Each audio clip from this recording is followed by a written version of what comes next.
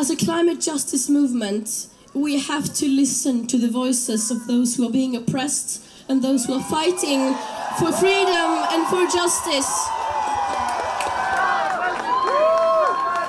We are destabilizing the biosphere and the very systems we depend on to survive as a civilization. We are not standing on the brink of a catastrophe, we are living in it. People on the front lines of the climate crisis have been experiencing the first-hand consequences of it for decades now, and they have been sounding the alarm, but we have not been listening. The people in power have not been listening. I come here for a climate demonstration, not a political view.